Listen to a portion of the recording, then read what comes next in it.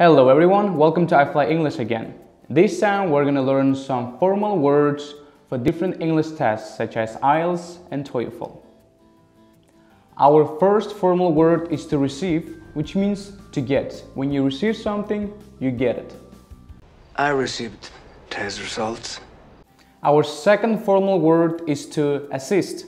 When you assist somebody, you just help that person. It has the same meaning as the word help. Can you walk, sir, if I assist you? Our third formal word is to inform, and to inform it means to give information. You can use this word instead of the word to tell. Sister, inform her that she's to bring 500 men to Winterfell.